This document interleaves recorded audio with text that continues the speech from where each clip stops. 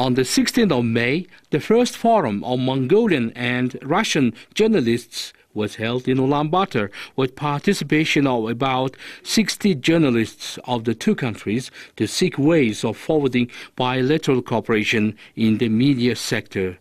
The event was the first of its kind after bilateral cooperation in the information sphere has recessed to almost zero level from the 1990s. On the sidelines of the forum co-organized by the Foreign Minister of Mongolia, the Confederation of Mongolian Journalists and the All Russia State Television and Radio Broadcasting Company staged were a photo exhibition about Mongolia and news products of the Montsema News Agency. Political and economic situations and changes in mentality and attitudes of people were the main factors which had led to the recession of the Mongolia-Russia cooperation in the information sphere, highlighted Mr. Kalarit, president of the Confederation of Mongolian Journalists.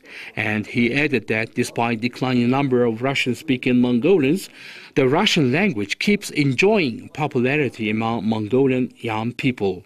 He said that journalists of both countries have to make efforts to correct the situation, noting that Mongolian and Russian mass media have a great opportunity for cooperation and implementation of joint projects.